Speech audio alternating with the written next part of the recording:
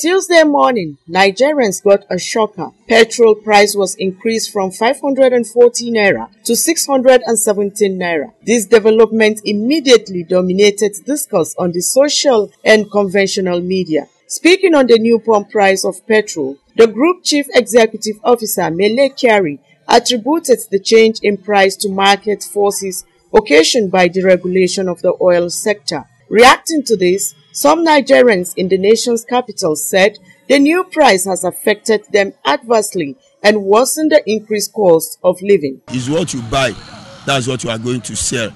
Because yesterday they increased the fuel suddenly to 617 naira per litre. And now we are carrying my tama 500. So my tama now, even if you are going to Beggar, it's still 500. But whenever we are coming back, we still, because we need to consider each other. Everybody, they didn't increase salary.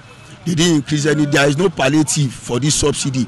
People are really suffering. I don't know the reason why they are even adding another money.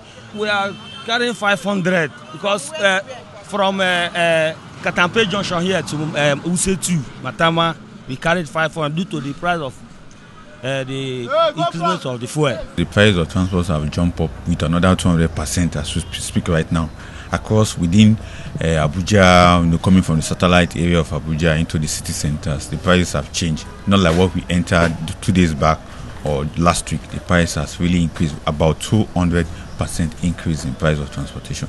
For this oil marketer, who also laments the change, he said the federal government needs to probe into the affairs of the NNPCL and also fashion out ways to alleviate the suffering of the people. Going by what is happening in the country, ranging from the dollar crisis, the prices of crude oil product in the international markets, and other factors is what lead to this situation.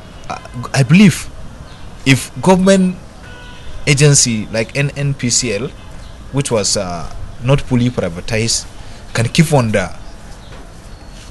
importing enough products so as to block some marketers from going for importation, it will still have impact on the price. All those who spoke call on government to do something urgently as the current minimum wage is inadequate to match the rising cost of living.